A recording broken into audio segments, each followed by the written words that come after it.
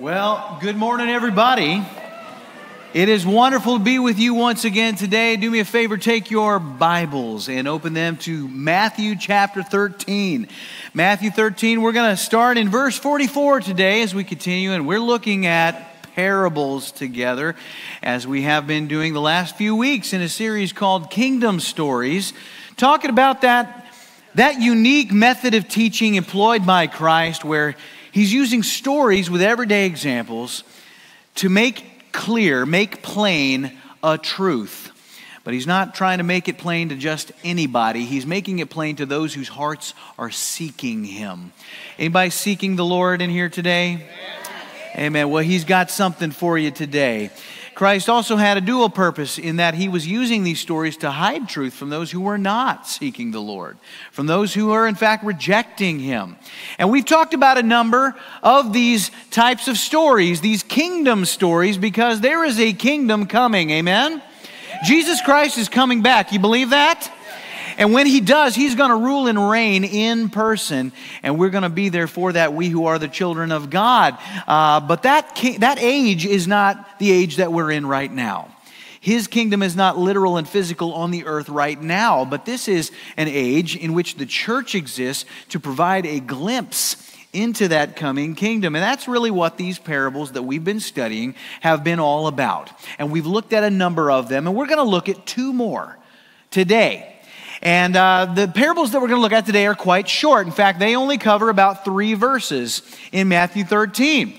And if you read them in tandem, you might conclude that they essentially tell the same story. And a lot of people think that about these two particular parables. They think, well, they're just so similar. They must be talking about the same theme. They must be talking about the same truth.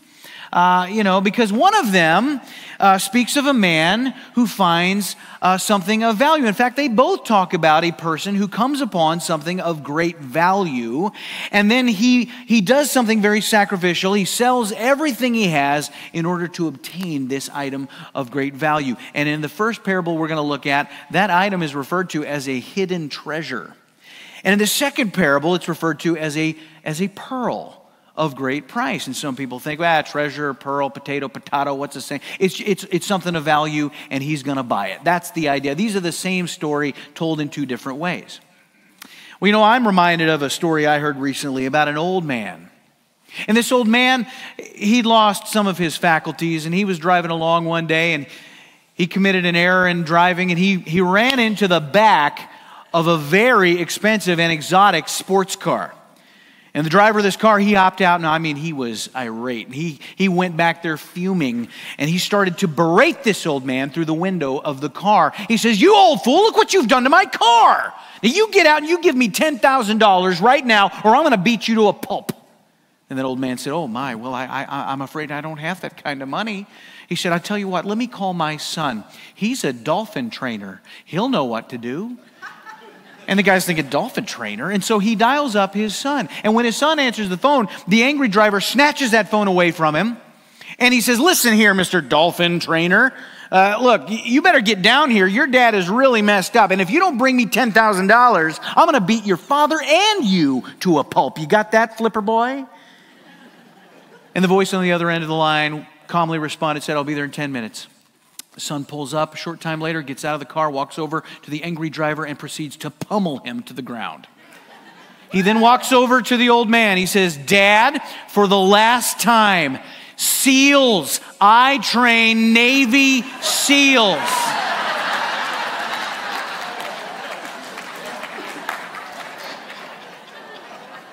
Now that old man may have thought, dolphin, seal. They're both marine mammals. Potato, It's all the same. But words matter and context matters. And so we don't want to make assumptions, especially when it comes to God's word. Amen? And so we're going to look at this, and we're going to go deeper here. And we're going to see that there is, in fact, a very important distinction between these 2 parables.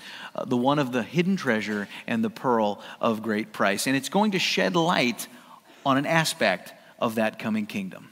Would you bow with me? Heavenly Father, I pray your blessing upon our time in your word today, the adventure that we're about to embark on, God. And I pray that you'll grant us clarity and illumination and show us what we need to know about the promise of your kingdom and what impact that should have on us right now. And we pray this in Jesus' name. Amen. Amen. Well, by the beginning of the 20th century, Protestantism had become quite a smorgasbord. Is that how you say that? Smorgasbord? You got to sound like the Swedish chef a little bit, Ordy-dordy-board. The point is, lots of options are out there. You can find any brand of Christianity that you want. Now, it wasn't always that way. For centuries, the only option out there was the Roman Catholic Church. From the Middle Ages on, right? I mean, that was essentially it. And what that meant was everybody believed the same creeds. We had one church, one pope, one city, one faith, all of that. Now, something happened in the 1500s called the Protestant Reformation. And I think that's one of the most important events of all time. It was necessary for us to break away from the Roman Catholic Church. We needed to return to authority under the Word of God, not under human rule. We needed to grasp some important doctrinal concepts, justification by faith, by grace, through Christ, all of these things. But one result of the Protestant Reformation was there would now be a splintering. There would now be a fracturing. People would not all be unified by one mother church. We would now go out and there would be denominations that would arise. There would be different factions, different groups, different leaders of different types of flocks. Options. And that falls in nicely with our American line of thinking here in the States. We like to have choice, right? We like to, today some of you may go to lunch and you're going to choose from any bevy of options about the 300 million restaurants we have here in Burlington. And we like that, and people like that when it comes to their religion. And so what has emerged is really a group of different tribes. We've all kind of picked our team. And in the middle of, or in the early 1900s, there was a theologian who observed this, and he's looking around at all of the churches in the Western Hemisphere, and he sees churches where the rich guys go, and he sees churches where the poor people go, and he sees churches where the black folks go and where the white folks go, and we're all divided up. And he said, here in the 20th century, you basically can pick a church that is like you. You could pick a church that has as little infringement on you as possible. And he said, I'm afraid that we have removed the prophetic voice of the gospel. Meaning that in a world filled with bigotry and cruelty and coldness, where we are already divided, the one place where we ought not be divided is in the church. Not that we should come and just not talk about important stuff that we might disagree on and avoid conflict for the sake of unity, but that under the banner of Jesus Christ, where we are all under the authority of His Word, it is that and His Spirit that unifies us. But that is not what he was seeing in the church. And he says we've been undermined by a consumeristic attitude, and we all seek that which makes us happy. And we're divided. And now the church has become little more than just one other organization to be put on the shelf with the Lions Club and the Kiwanis Club and the Rotary Club and the Masons and the Little League. What does Jesus want? Well, in John 13:35, he says, by this all people will know that you are my disciples and that you have love for one another. In Colossians 3, Paul writes, he says, put on then as God's chosen ones, holy and beloved, compassionate hearts, kindness, humility, meekness, patience, bearing with one another, forgiving one another, and above all, put on love, which binds everything together. These words of togetherness and harmony, you see. Christ says in John 10:16, he says to the Jews, his followers, I have sheep of another flock, and I must bring them also. They'll listen to my voice, so there will be one flock, one shepherd. Do we see that perfectly right now? Not all the time. Will we see it? Oh yes, one day we will see it. We will see it in the kingdom. But that's what all these parables have been about. When we talked about the very first parable in Matthew 13, the parable of the sower, we said that was the proclamation of the kingdom.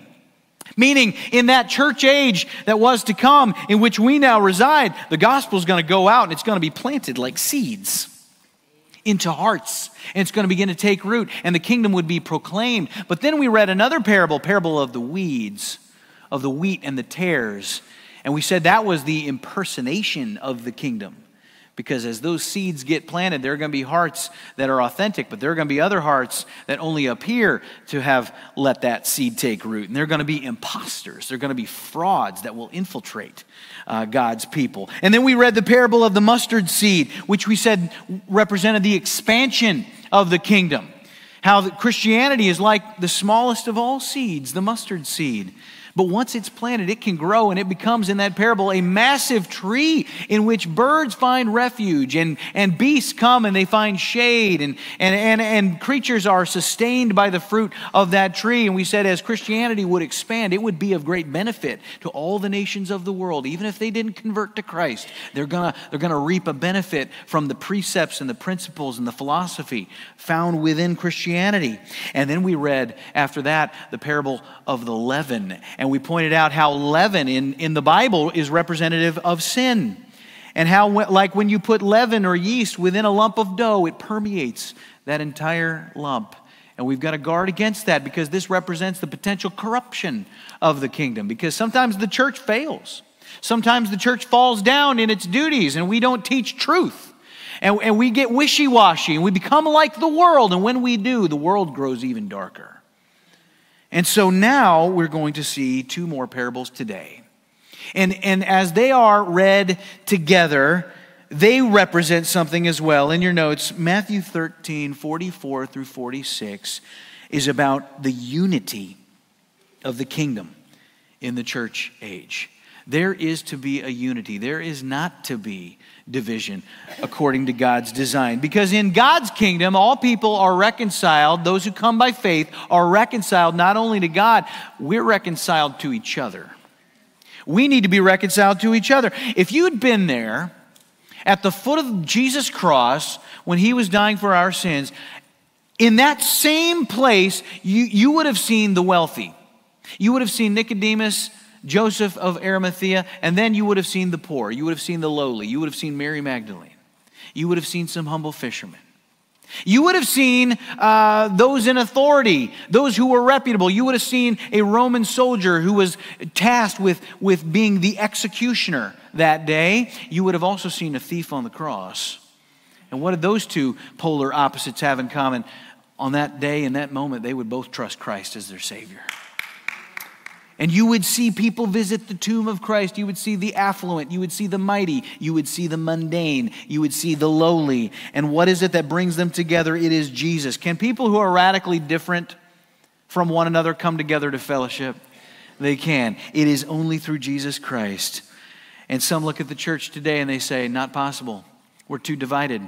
This church doesn't look anything like that church. And they see us squabbling with one another, and they don't think that we have anything in common. They don't see unity. But how does Jesus see his kingdom? Let's look at these two parables. And I want to show you the distance that God covers in unifying people under the banner of his kingdom. The first parable that we're going to look at is the parable of the hidden treasure.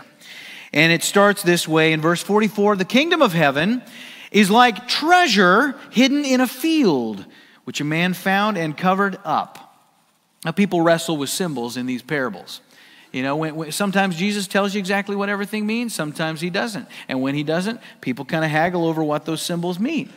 And there are a lot of takes on this particular parable. Let me give you what I think is the best in-context interpretation of what the treasure is in this parable, okay? In your notes, the hidden treasure represents a faithful Israel. A faithful Israel. Let me ask you, is Israel a treasure? It is to God. It is to God. Exodus 19:5. Now therefore, if you will indeed obey my voice and keep my covenant, you shall be my treasured possession among all peoples, for all the earth is mine. The words of the Lord, they are a treasure. Psalm 135:4. For the Lord has chosen Jacob. Remember Jacob? Descended from Abraham, son to Isaac, people of the covenant, one of the patriarchs. What did God change his name to? Israel. He says Jacob has been chosen, Israel as his own possession. His own possession in the Hebrew is literally his special treasure. Who were the sons of Jacob? He had 12 of them. At least, well, he had more than 12, but there are 12 key sons. And those sons would go on to produce tribes. And there would be 12 historic tribes of Israel. And in Israel, the high priest would go into the temple and he wore a special garment. And on that garment, there was a chest piece, a square chest piece called an ephod. And on that ephod, there were 12 stones, precious jewels, each of them representing one of the 12 tribes of Israel. And so God uses precious jewels like you might find in a treasure to signify, to symbolize his chosen people, his precious treasure, Israel. But this treasure in this parable is called a hidden treasure. What makes it a hidden treasure? Well, by the time of Christ, for 600 years, Israel had in effect been tucked away. They'd been hidden. They were not prominent on the world stage. At one point they were. They had a king. They had a succession of kings. They started with 3. They divided into 2. There was a northern kingdom and a southern kingdom. That northern kingdom got taken into captivity by Assyria. That southern kingdom got taken into a captivity by the Babylonians. And when they finally were released and they came back to the land, from that point forward, they did not have any kings. They had no king. They were not prominent. They were not seen as sovereign. They were always, thenceforward, subjugated. They were under the thumb of different Gentile empires. In short, they were buried. They were buried. Like this treasure is buried in this field. Now, what is this field? In your notes, the field represents the world. It represents the world. You see, Israel was submerged within the constraints of the world system. And even today, I submit to you that the world does not see value in Israel. The world looks down upon Israel. It's a tiny little nation. Israel is hated. Israel is maligned. Israel is blamed for a lot of things. But I'm not really talking about the geopolitical modern lines of the nation Israel today. We are talking about the chosen people of God. The chosen people of God. And in this parable, you have a man who discovers a treasure in a field, and he's so enthralled with this treasure, he covers it up. He covers it up. Now, how many of you, when you've gone to a store, you're just walking those aisles and you stop and you see something on a shelf and you go, oh, and it's unique and it's the only one left. Now, you are not prepared to purchase that item. What do? Admit it. You tuck that thing way back up in there, don't you? Why? Because you're coming back. You're going to get your pocketbook or your credit card, and you're coming back, and but you're hiding it. You're saving it for later. Well, this man covers up this treasure. He's not prepared at that moment to purchase, to dig that thing up. He's going to come back. And so what does he do? We shall see. But who is this man who delights in this buried treasure? In your notes, the man who finds this treasure represents Christ. This is Christ. This is Israel's Messiah. In fact, that's what Christ means. Christ is not Jesus' last name, you know. Christ is a Greek term that means Messiah. He's the Christ. What identifies this man as Jesus? His actions. Take a look at what he does. It says that then in his joy, he goes and sells all he has and buys that field. What does that mean? In his joy, he sells all he has. What did Christ have that he gave away? He had the riches of glory. He stepped out of heaven and the majesty of heaven. He humbled himself, came down here, and he went to the cross for us. Paul writes in Philippians 2:5 that Jesus, though he was in the form of God, did not count equality with God a thing to be grasped, but emptied himself, taking the form of a servant, being born in the likeness of men, and being found in human form, he humbled himself by becoming obedient to the point of death, even death on a cross. He gave it all. He gave it all. He sold all he had. The man in this parable, this wealthy man, goes broke to obtain this treasure. Jesus Christ forsook the riches of glory and of heaven to pay the ultimate price. And one prime reason that he came into this world was to redeem his people. He is the Messiah. You understand? Some say, well, no. He died for the church. When he went to Calvary, he died on that cross for the church. That is a limited view. And if you say that it was limited to the church, I say hogwash. He died for the world. He died for all. And part of the world was Israel. You cannot separate Israel's Messiah from Israel, you understand? The fact that his name is Jesus Christ means that his reason for coming involved, to an important degree, the redemption of his people. The concept of Messiah is central to Israel. You cannot disassociate Jesus from Israel. And this man goes from wealthy to destitute in order to obtain this treasure. Jesus Christ is going to pour out his life. But I want you to notice that when he comes back, he doesn't just come back under cover of night, dig up that treasure and leave. What does he do? He buys a whole field. What is that field? I've already told you that he is Christ, but what he does here is he does what 1 John says. It says that he is the propitiation for our sins, and not only for ours, but also the sins of the whole world. The whole world. The field is the world. He bought the whole field. Aren't you glad he bought the whole field? All you Gentiles, are you glad about that? I'm glad about that. And so that is our first parable, that there's a treasure, Israel. It's hidden in a field. That is the world system. This man, Christ, he comes, he delights in that treasure, gives all he has. He dies on the cross for the whole field, the whole world, to get to Israel, to purchase them. But he's not just going to die for them. John 3:16, he loved the whole world that he gave his only begotten Son. All right? That's parable number one. Let's start this second parable. You're like, man, Pastor Scott, you're moving a lot quicker today. I hope so. All right. Parable of the pearl is what we call this. And here's how it reads. And I want you to see that it starts with the word again. Again. So that means there's a connection here. These parables are not identical, but there is a connection. He says again in verse 45, the kingdom of heaven is like a merchant in search of fine pearls. So the first parable spoke of a man. This one talks about a merchant. He is a merchant that seeks after pearls. And so immediately we have a difference in these parables, right? They both feature something valuable. They both feature a treasure of sorts. In the first parable, that treasure comes from the land. It's buried in a field. Where do pearls come from? They come from the sea, don't they?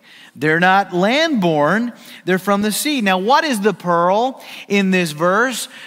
Well, in your notes, the pearl represents the faithful Gentile.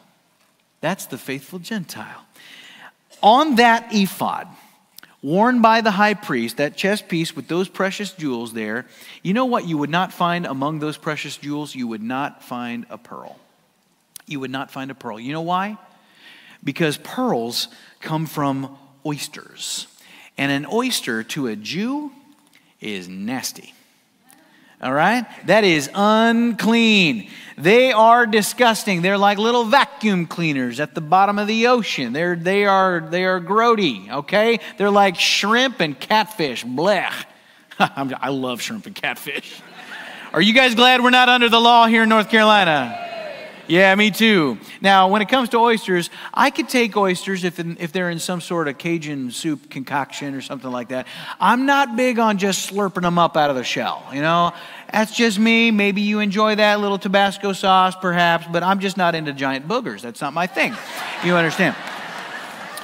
You know, to each his own. But the priest would not have a pearl on their garment. And pearls represent the Gentile, which means this represents the church, because the church would be comprised primarily of Gentiles.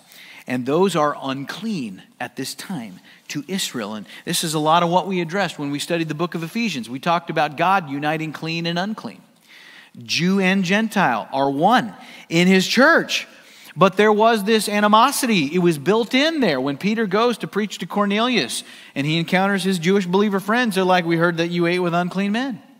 And you want to shake our hand? You kidding me? And so that's what the pearl represents. Now, who is this merchant? I'll give you 3 guesses. It's the same as the man in the first parable. This is Christ. In your notes, the merchant represents Christ. How do you know, Pastor Scott? What identifies this as Jesus? Once again, it's his actions. What does he do? Verse 46, this merchant who, on finding one pearl of great value, went and sold all that he had and bought it. He does the exact same thing. He sells all he has. He gives up all of his rights, the deed to his heavenly estate, and the means of purchasing here is exactly the same as the first parable. He goes to extraordinary lengths, sacrificial lengths to buy this pearl. He's going to die on the cross, not just for Israel, but for the whole world, to purchase his church. His church. Now, what makes a pearl precious? What makes a pearl precious? You say, well, it's shiny. Yeah, well, cubic zirconium is shiny, okay? What makes a pearl Pearls are different from other precious stones. They don't come from the earth. They come from the sea. They're precious because they take a long time to form. And they involve some significant sacrifice to obtain. I mean, to go get those things. That's a large undertaking. Here's why the pearl represents the church. We know why it represents the Gentile. Is because it comes from an oyster, which is considered unclean. Here's why it represents the church.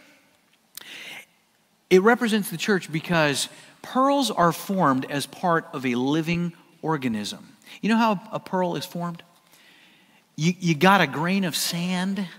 You got some kind of an irritant that is digging into the side of that oyster. It's wounding that oyster. It's causing injury to that oyster. But the oyster is alive. And the oyster, to heal itself, will release fluid that will cover that irritant, that will cover that grain of sand over and over and over until eventually a pearl is formed.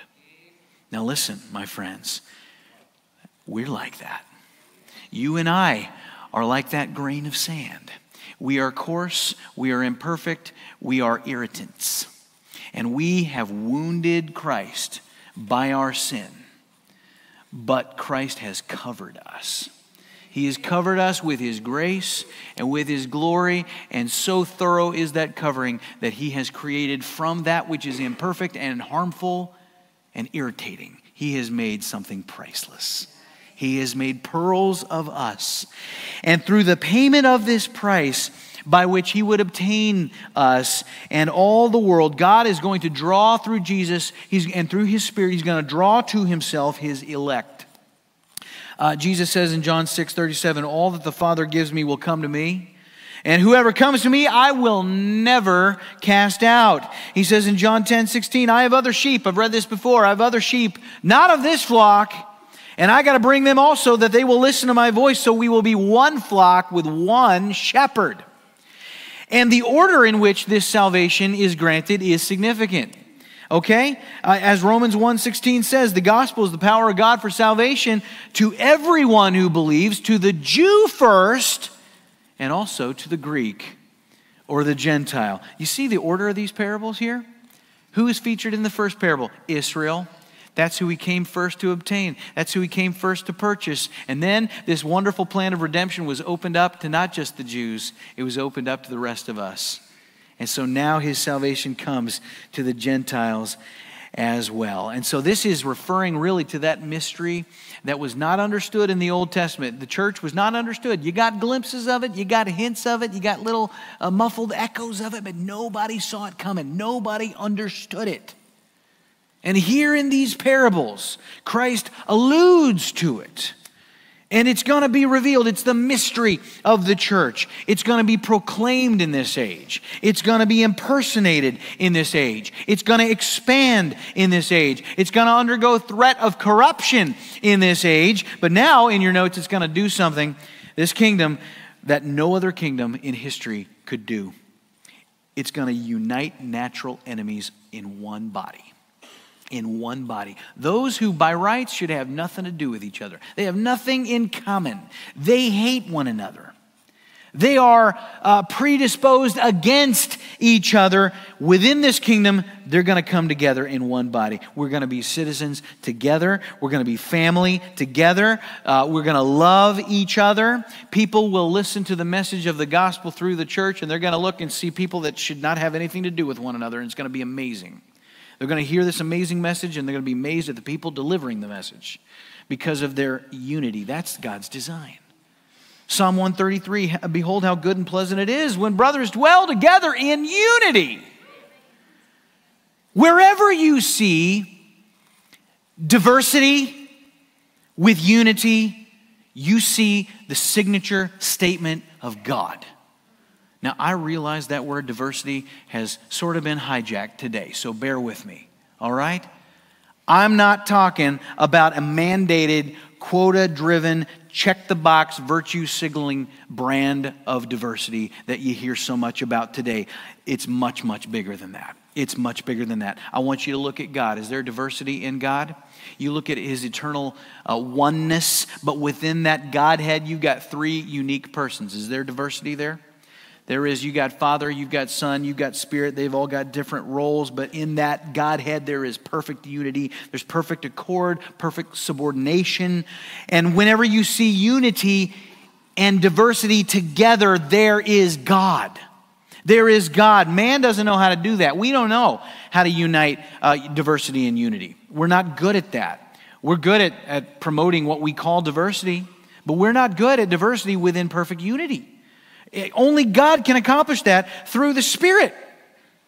And where you see it perfectly, there is God. You see it in the universe. You see it in the cosmos. You see it in the family. We talked about that in Ephesians, the different roles of the family. The father loves and protects the wife. The wife submits to and respects the husband. The child obeys the parents. The parents love and protect the child. It's God's thing in marriage. It's God's thing in the family. You've got husband and wife, bride and groom, diversity and unity. It's God's thing in a nation. You've got the governors, you've got the governed. Amen? You've got the body. You have many parts. Is there diversity in your body? Can you do with your ear what you can do with your nose? You cannot. So you got different things with different functions, and they would all be weird on their own, but they work together, and one head over all. It's God's thing in biology. And ideally, when you look at the church, you see all of those things manifested. All those pictures where God's diversity and unity are perfected are to be found in the church. What does the Bible call the church? Calls it the body. Calls it God's holy nation, right? Calls it the bride. Calls it the family of God. There is to be unity and diversity within the church. Ideally, when you walk into a church, you ought to be able to look around and everybody's ego has been checked at the door. When you walk into a church, you ought to see rich guys and poor guys and smart guys and not so smart guys, and this ethnic background and that ethnic background, and there's neither Jew nor Greek nor male nor female nor slave nor free. All are one in Christ. And the message that's about to be preached, your heart ought to be prepared to hear that message because of what you've experienced between the front door and your seat right there. The unity of the body. I'll tell you something. If this church right here has one reputation in this community, you know what I want that to be? Not the best worship in the community, which, by the way, I think we do have. I love our worship team, and they do a fantastic job. But that's not what I want this church to be known for. You say, preaching the word. Hey, I'm going to do the best I can. I'm going to try to be a faithful steward. But you know what I really want the reputation of this church to be? Is that when people come in here, they are loved and they are welcomed into the community of Jesus Christ. I want there to be a spirit so sweet here that people say, I can't stay away from that Lamb's Chapel. That's what we ought to strive toward. And if you consider this church to be your family, then you have to take that seriously. How are people going to feel welcome here? Is that my job? Is that our staff's job? Well, sure, but you know who else's job that is? That's you guys too. If this is your home, we gotta exemplify unity here, and we gotta love one another, and we can't squabble over stuff. Amen? We have a unity. What is it rooted in? Three things I want to put, for sure Christ. All of this pertains to Him. Here are three things within Christ that our unity is rooted in your notes. First of all, it's rooted in the truth of God. The truth of God. That means that there is doctrine that unites us. There are core essential truths that we hold to that bring us together. Were we all lost at one point? That's right. Bible teaches that. All have sinned and fallen short. Were we able to help ourselves in that sin? No. Apart from Him, we can do nothing. And so we are, as children of God, that means that we were chosen before the foundation of the world, and grace was granted to us through Christ by His substitutionary atonement on the cross. That is truth. That He shed His blood for us. And so that is the truth of God. Paul wrote to the Ephesian elders in Acts 20, verse 28. He says, pay careful attention to yourselves and all the flock. The flock, that's the body, the church, in which the Holy Spirit has made you overseers to care for the church of God, which He, Christ, obtained. That means purchased like a treasure, like a pearl, with what? With His own blood. That is truth. That is the atonement. That is Calvary. Our unity is rooted in that. Secondly, our unity is rooted in the love of God. The love of God. We don't just believe, we belong. He loves us. We belong to Him, we who come by faith. Jesus taught His disciples about the unity of the flock, of those who come by faith, that we ought to love one another because we are loved by God. He says in Matthew 18:10, see that you do not despise one of these little ones. Look, when Jesus refers to somebody as one of His little ones, that's a term of affection. That is divine ownership. They're my little ones, He says. He goes on to say, for I tell you that in heaven their angels always see the face of my Father who is in heaven. Don't you despise another child of God for any reason. That is someone that is loved of God. He loves them so much, He has assigned an angel to them. If you're ever wondering what's the proof text for guardian angels, this is as close as I can find right here. Their angels in heaven see the face of my Father. I love them so much, I have assigned some of my best angels to them. Don't you harm one of them. They're precious to me. They are precious to me. Those Gentiles to you Jewish fellas may look like oyster snot, okay, but they are precious in my sight. And so we are rooted in the love of God. And then third, we are rooted in the glory of God. In the glory of God. John 17, Jesus is in the Garden of Gethsemane. He is alone at this point. The disciples are supposed to be watching and praying. They're not, but He is praying. And what is He praying? That great high priestly prayer. He says in verse 20, I do not ask for these only, talking about the disciples.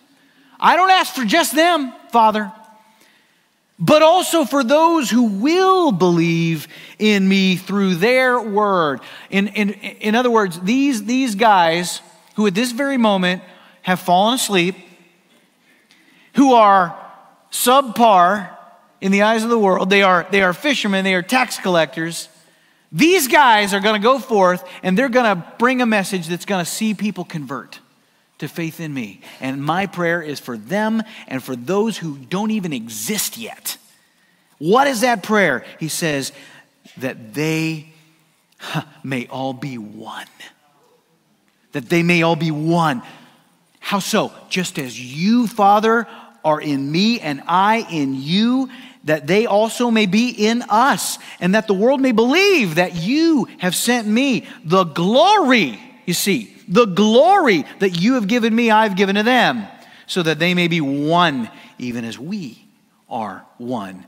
I and them, you and me, that they may become perfectly one, so that the world may know that you sent me and loved them, even as you loved me. Wow. Wow. Did Jesus pray in vain? Is that prayer going to be answered? Yes. Would Jesus pray a prayer that would not be fulfilled? You might say, well, what that's talking about is the Holy Spirit, that we're going to be one because we're all indwelled with the Holy Spirit. Doesn't mean that we're going to be unified in the traditional sense. It's just this internal unity. Listen, we are, as children of God, every one of us indwelled by the same Spirit. Absolutely. But what is the practical outcome of that in this day? All right? If we are, do you believe that Jesus was praying that we would be one as He and the Father are one? If we're going to be one in His sight, should we not be one in our sight? That means there's no stratification of Christians in the church. It's what Christ has made all of us. I and them, you and me. Let me ask you a question. Do you believe that the Father and the Son have the same divine essence, that they are uniquely one? That they are both God? You believe that? We all believe that? Okay. Do you believe that Christ, through His Spirit, indwells the heart of every believer? Is that true? Okay, so God and Christ share the same divinity, the same power, the same authority. Christ, through His Spirit, indwells every believer. You believe that? You do. You really do now? You're not just saying that because you're in church? You really believe that? Okay, I'm just checking. I just wanted to make sure, because if that's true, if we believe that, and Christ prayed that they may be one as we are one, then where should that be displayed most evidently? In how we treat one another in the body. That we are aware of the glory that inhabits every single child of God. Doesn't mean that we don't disagree from time to time. Doesn't mean that we don't have conflict. But we recognize there's a dignity in every Christian that should be respected by every believer. Let me show you the most beautiful picture that I can think of in the Scripture about the lengths to which God would go to preserve unity within His kingdom. When you think of Jew and Gentile, and you think of the animosity between those peoples, when you think of the natural-born enmity between them, going all the way back to the child of Hagar and the child of Sarah. Revelation 21, verse 1, we have a vision from John the Apostle. He has a vision. He has a vision of heaven. And the vision that he has comes at the end of the kingdom age. He is seeing a picture of what will transpire after that literal 1,000-year reign of Christ. Christ is going to come back. He's going to reign from Jerusalem for a millennium. And at the end of that is going to manifest what John sees in this vision. Here's how it unfolds. He says in verse 1, "Then I saw a new heaven and a new earth. For the first heaven and the first earth had passed away, and the sea was no more. And I saw the holy city, New Jerusalem, coming down out of heaven from God, prepared as a bride adorned for her husband." You know what that is, the New Jerusalem? That's the capital city of heaven, is what that is. And this is the dwelling place of God. It's the dwelling place of Christ, of the Holy Spirit, of all the angels, and one day of every redeemed person who ever lived, every saint of God of all time. We're all going to live there. And John gives us this astounding glimpse into the majesty of heaven, of that holy city. In verse 16 of Revelation 21, here's how he describes the city. Prepare to be a little wowed here, okay? You ready? He says, "The city lies foursquare. Its length the same as its width." There are actual dimensions to this city. Literal dimensions. Its length the same as its width. He goes on, he says, "And he measured the city with his rod, 12,000 stadia. Its length and width and height are equal." You know what that means? This city is a perfect cube. Did you know that? The New Jerusalem appears to be a perfect cube. There are other theories, and some are like, well, maybe it's a pyramid. Well, at a minimum, its base is a square, but its dimensions are just astonishing. 12,000 stadia. Do you know how big that is? 1,500 miles. That means this city, the base is a perfect square. It may, for all we know, be a perfect cube. That means it is 1,500 miles wide, it is 1,500 miles long, and it is 1,500 miles tall. And it goes on, and it describes it. It describes the wall of this city, that the wall measures 144 cubits. That's a 200-foot thick wall. John says it radiates with glorious light. In verse 18, he says the wall was built of jasper. The city, pure gold like clear glass. So pure was this gold you could see through it. And the foundations of the wall of the city were adorned with every kind of jewel. And then he lists the jewels. And incidentally, the jewels, there are 12 of them. And they're the same jewels on that ephod of that priest in the temple in Israel. But in this wall, and this is what I want you to see, in this wall are 12 gates. There are 12 gates. Now, gates represent access. You pass through the gate and you have access. Who lives in that city? God the Father lives in that city. Everyone who resides therein is righteous. So all who are there have access. And these gates are there. How are they depicted? Look here in verse 12. It says it had a great high wall with 12 gates. And at the gates were 12 angels. And on the gates, this is what I want you to see, were the names of the 12 tribes of the sons of Israel. They were inscribed on the east 3 gates, on the north 3 gates, on the south 3 gates, and on the west 3 gates. And so you've got these gates, and we cross-reference with Ezekiel. We see that you've got one side has the names Levi, Judah, Reuben. On one side it's got Joseph, Benjamin, Dan. On another it's Simeon, Issachar, Zebulun. And on another it's Naphtali, Asher, and Gad. Those were the sons of Jacob. Those were the 12 tribes of Israel. So you've got these gates signifying access to God, and emblazoned, etched, memorialized on these gates are the names representing God's chosen people, Israel, the Jewish people through whom Messiah came. But I want you to know something else about these gates. What are they made of? In verse 21, it says, and the 12 gates were 12 pearls. 12 pearls. Each of the gates made of a single pearl. A 1,500-mile wide city, and the gate is made from one pearl. That's a big stinking oyster. Only God. Only God. But the point here is that these pearls represent Gentiles who come to faith. What do we call that? The church. You've got the names of Israel etched on the very gate, made from the substance that symbolizes the Gentile church of God. That's unity.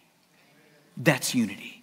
And this comes pictured in the heavenly city. You see, the kingdom age at that point has come to an end, but the kingdom goes on.